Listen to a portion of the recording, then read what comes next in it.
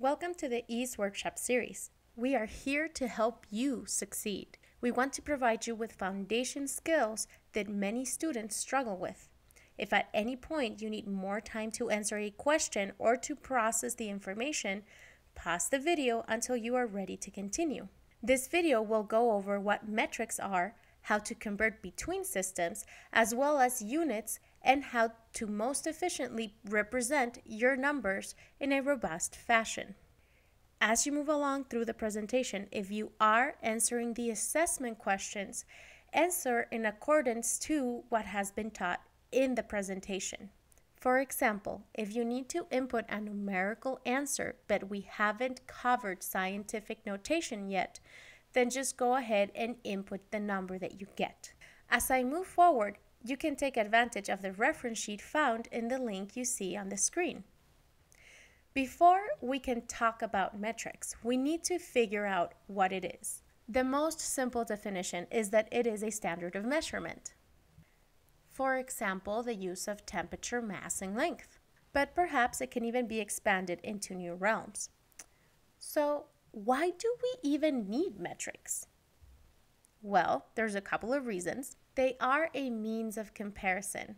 For example, the size of a house mouse at 15 grams or half an ounce versus an elephant at 5,500 kilograms or also 12,000 pounds. There are a variety of different metrics depending on what we are referring to. For example, if we think about money, what type of currency you're using. If you are old enough to drink alcohol, do you take your alcohol on ounces or you look at pints? When it comes to buying a good computer, you want to look at how much computer memory or what is the capacity of that computer, right? And then you also have medicine because you want to make sure that you're not taking too much or too little of the medicine that was prescribed to you. Lastly, they are largely used in science to take measurements of length, mass, time, temperature, and even more. However, there is a problem when it comes to metrics. The US uses an English system of measurement, while the rest of the world, including the scientific community, uses the metric system. The table here shows the units of measurement utilized in both systems. In the US system, 1 gallon equals 4 quarts, 8 pints, 16 cups, 128 ounces, or 3.8 liters. In the English system, there is no noticeable relationship between inches, feet, and miles. But the metric system is in centimeters, meters, and kilometers, all based on meters, with the relationship that is easily visualized, like in this number line shown here. Money is the only English unit that is base 10, like the metric system. So let's think about this. What happens if you read a recipe in Fahrenheit, but it's really listed as Celsius? If this results in a cooler oven, nothing will cook. If it's hotter, you can end up with bread looking like this, slightly raw in the center and burned on the outside. What about if you use too much or too little of an ingredient? If you were given a European recipe but read it in American, it can drastically change the results of your food. And even if you don't like baking, baking is important to everyone because you either like doing it yourself or you like consuming the product of it. So that is an example of why it is important to pay attention to unit conversion. But worry no more. There is a solution to this problem. Essentially, the scientists within the US ignore the national system and join the rest of the world in metrics. This allows a universal system between disciplines, as well as geographic regions. And even if we were to manage to get the entire country to switch over, we still need to know how to convert between the US system and the metric system to at least transition. So, no using 4-letter words like inch, foot, yard, mile, pint, acre. Please keep it clean and metric. To convert between systems, we will go through how to use the fraction method. There are other methods out there if this doesn't work for you. For the question, how many centimeters are in 3.56 inches? You first write the initial or given value. Then we find the relationship using the conversion table below and write it as a fraction. You put the given units, which are in this case inches, on the bottom of the fraction and the wanted units on the top. Notice that the relationship says approximate. You can use either relationship to do the problem, but you may see different results in the final answer. Both answers would be acceptable, but you have to specify which one you use. The next step cancels out the inches, leaving us with the desired conversion to centimeters. Then we do the math and we end up with 8.9 centimeters in 3.56 inches. I just want to give you an example of why it is so important to both convert units correctly, but also indicate which units your numbers are in. The Mars Climate Orbiter was sent out in 1998, but on September 23rd of 1999, communication with the spacecraft was lost. This is because the ground-based computer software produced output in pounds per second instead of the contract-specified metric unit of Newton per second. As a result, the spacecraft encountered Mars on a trajectory that brought it too close to the planet, causing it to pass through the upper atmosphere and disintegrate instantly. Now that's an expensive mistake.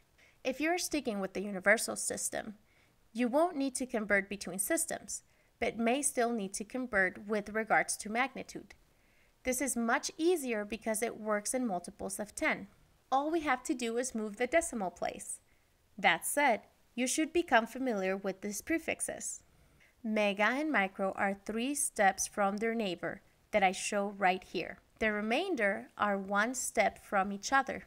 If you are not familiar with these prefixes, they can be tricky to keep track of. So mnemonics are often helpful. The first letter of each unit size makes the first letter of each word. Here are a few different ones so you can pick which one will help you remember the most. Kangaroos hopping down big driveways carrying M&Ms. Well, that's a funny sight. King Henry doesn't usually drink chocolate milk. Kids have dropped dead converting metrics. Probably so. Kiss her daily because divorce costs money, or at least it can't hurt. And kittens hate dogs but do chase mice. Pick whichever one works best for you and go with it. Now that you have basic understanding of the prefixes and their relationship, let's go over how to convert across magnitude. Keep in mind, if you are going from a bigger unit to a smaller unit, the number will be bigger than the original number, and vice versa. Small unit, big number, big unit, small number. Think of this way. A single $100 bill is a large unit and has 100 $1 bills. Conversely, a single penny is only 1/10 a value of a dime. Again, all you have to do is figure out which direction and how far to move the decimal place. For example, how many kilograms are in 3.2 milligrams? First, ask which direction you need to move the decimal place. We are going from small unit to a large unit, so to the left. Next, we determine how far to move the decimal place. Start in milli and move 1, 2, 3, 4, 5, 6 steps. That results in a smaller number.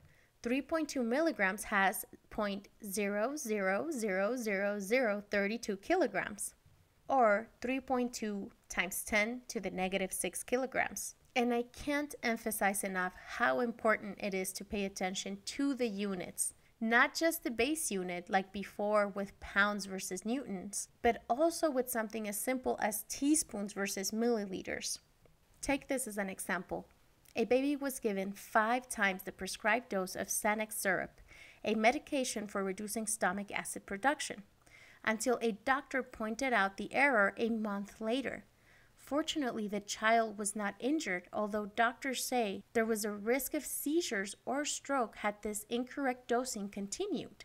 The doctor prescribed a dose of 0.75 milliliters twice a day, but the pharmacist labeled the bottle give 3/4 teaspoons twice a day. A teaspoon is about 5 mLs. A similar problem could have occurred if the units were left off altogether. So remember before when I had two forms of the same number written down? The one with the 10 to the power is called scientific notation.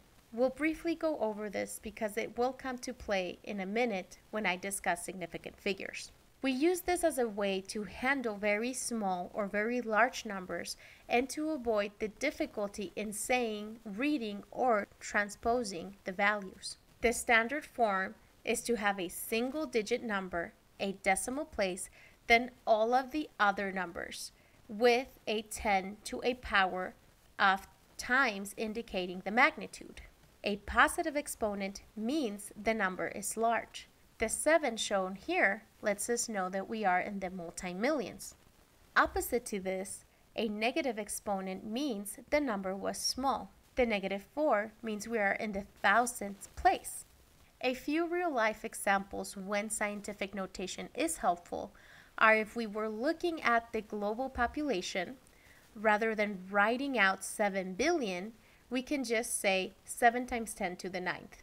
Or for the size of a computer hard drive that is 4 gigabytes, it's 4 times 10 to the 9, rather than writing out the number of bytes. Now, we don't want to have our numbers after the decimal to run on and on. That is when the concepts of accuracy, precision, and uncertainty come in. Accuracy is how close a given measurement is to the actual or known value. To determine accuracy, we have to have a reference standard value which we can compare our measurements to. Related to that is precision, which takes into account how close are the measurement values to each other. This is independent of accuracy, which you'll see with a graphic in a minute. Let us look at the relationship of accuracy and precision a bit more. Picture a target and you are ready to throw some darts. How would your darts look if you have high accuracy and high precision?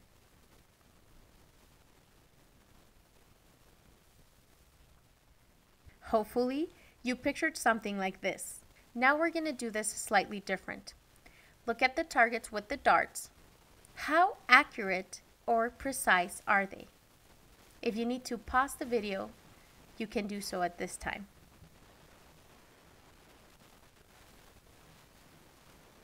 This is what your answer would look like.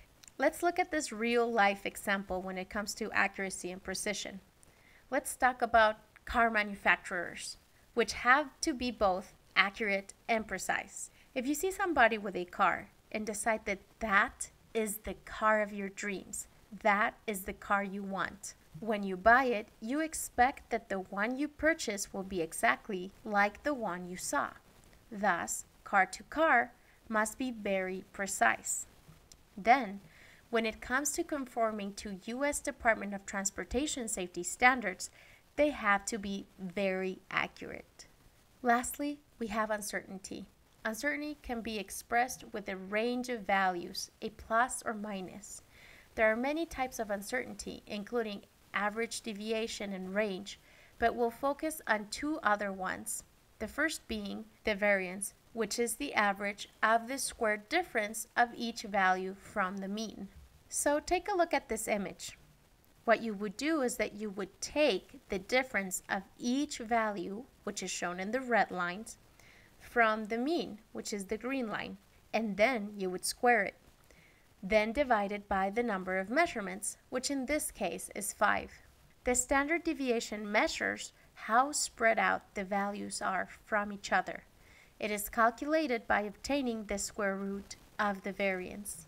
Now our last topic, significant figures or significant digits. To think about this, let's answer this question. Is it possible to have an exact measurement of anything?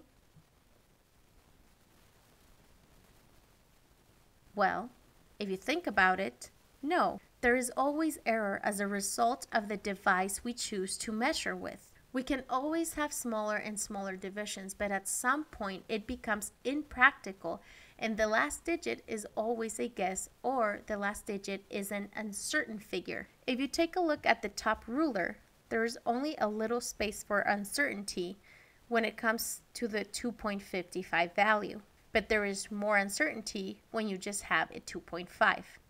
This means that any given number always has an assumed error of reliability, which we indicate with the use of significant figures. For example, 13.2 has 2 significant figures.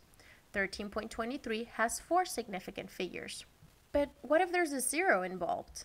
It gets a little trickier, but it's fairly intuitive. So, to decide significant figures, any non-zero is counted as significant. Zeros in the middle of non-zeros are always counted. If a 0 is to the left of a number, they do not count, since they are just placeholders rather than indications of uncertainty. Related to that, any zeros to the right of the decimal place do count. But when a number ends in 0 with no decimal place, we can't determine certainty. For example, 190 miles could be 2 or 3 significant figures, and 50,600 can be 3, 4, or 5 significant figures. What can we do to avoid this problem? I'll give you a hint. You just learned about it in this workshop. You are correct. You can use scientific notation. That forces there to be a decimal place, and thus lets an outsider know how certain you are of the value. The last thing we need to go over is dealing with calculations with varying levels of significant digits and uncertain figures. For multiplication and division, the final value is dependent on the fewest significant digits of the operator. For example, we have 2 significant figures times 4 significant figures, so our final answer has to be only 2 significant figures. The exception to this rule is if the calculation results in a leading 1, when no 1s were in the original problem. In that case, we keep the extra digit. So if you look at the problem here, 3.7 times 2.8, giving us a 10.4 versus 3.7 times 2.8 times 1.6, resulting in 17. For addition and subtraction, the answer can only have one uncertain figure. So if you look at the example set here, 153 plus 1.8 plus 9.16, we have 3 uncertain figures. So we would round it to only one uncertain figure. If you encounter a problem that uses both multiplication, division, and addition and subtraction, you follow the order of operation. Please excuse my dear Aunt Sally, which basically means parentheses, exponent, multiplication, and division, then addition and subtraction. After doing each step, if the next step is the same operation group, don't round yet. But if it is a new group, you are switching from multiplication to addition, then round before you complete the next step. So if an answer needs to be rounded to reflect the correct number of significant figures or digits, here are some rules. If the digit to the right of what you need is from 0 to 4, the number stays the same. And if it is from 5 to 9, it goes up 1, with one exception. If the first and only digit dropped is 5, then you round to the nearest even digit. So 2.315 and 2.325 both round to 3.32 because 315 is closer to 32 than it is to 30, and 325 is closer to 32 than it is to 34. Case in point, if you purchase a house for $150K at an interest rate of 3.94% versus 3.9% per year over the course of 30 years, that's a difference of $1,239, which could be invested to gain even more money or in a good trip with your family. That wraps it up for metrics. You survived, and so just remember, no using 4-letter words. Thank you for listening.